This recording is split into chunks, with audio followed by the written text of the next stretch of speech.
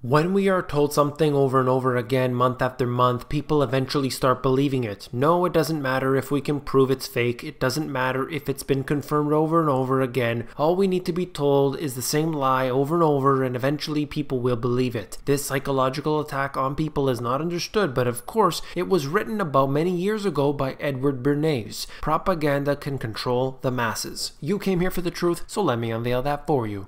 We get numbers out of the government, we are looking at them, and we are supposed to accept them as the truth, as reality, but of course nothing can be further from the truth. These numbers are often manipulated, they are changed, they are adjusted, they are revised in order to make things look better than they are. But the truth is that the economy has flatlined. I'm going to show you some of the store closures that have gone on in 2019, and of course it gets worse every single day. You probably saw this video that I did, 6,000 stores closing, 75,000 more. Apparently they predict that we could see up to 75,000 stores closing over the next several years because of everything that has occurred with retail, with the changes that are happening with the economy. All the factors together point to more store closures. Nobody really denies that. The only denial really comes with the lack of acknowledgement that the economy isn't doing well. That's where I stand. You're looking here at one very good example right now. Discount chain Fred's announced Thursday it is closing 104 underperforming stores as part of an ongoing effort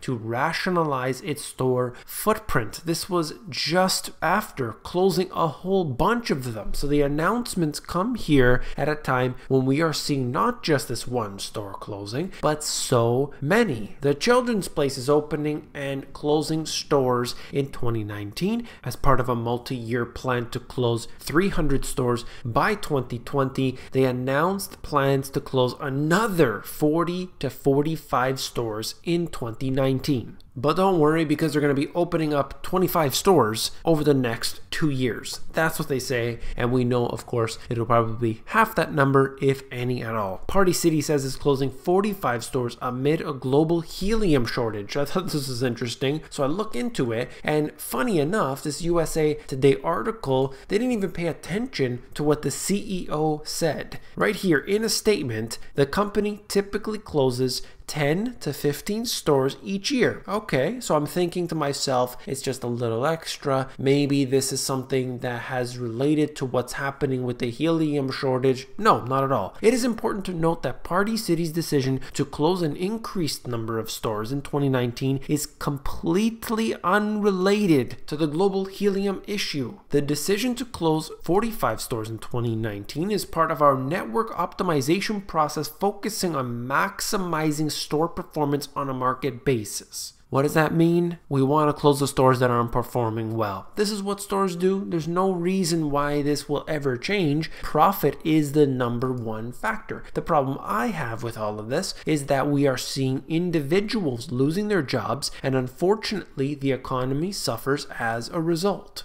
So I don't have a total of how many stores are currently closing down or announced to close down throughout 2019. The number is definitely exceeded 6,000. It's heading towards 7,000. I'll get you those numbers as soon as I can. But this here is just a bunch of the stores, gives you the numbers of some of them that have closed. So I'll just read through a couple names here. CVS, Office Depot, Pier 1, Bed Bath & Beyond, Fred's, Dollar Tree is in here, Abercrombie, Gap, Payless, Sears, H&M, Nordstrom, Macy's, Gymboree, and many, many more. So that's in here if you want to take a look at all of them. It gives you some more numbers. But I think it's important to understand what is happening today. And this article touches on a point that I wanted to make. New tariffs mean big troubles for retail with plenty of misery to go around. You have to understand these companies here if we get increased tariffs on a lot of these products, because previously you're seeing tariffs on steel, for example, and that's not going to necessarily affect the price of any individual item that you might buy. It will have an impact if you start to see it on the products that you're buying, not necessarily the commodities, okay? So this is going to result in more expensive products. That That's a simple matter of fact. If the tariffs add basically a tax on top of them, the companies are going to pass it on to the buyers, the customers. That's just the way it is. They're not going to take a cut. I don't think that people have thought this through. There's no possible way that it's going to benefit in the medium and long term. Maybe the short term, but not the medium and long term. It's simply impossible. Now, if you want to check out the numbers for yourself on a regular basis, although they don't give a running total, this website, dailyjobcuts.com, does give us all of the details that we need. And you're looking at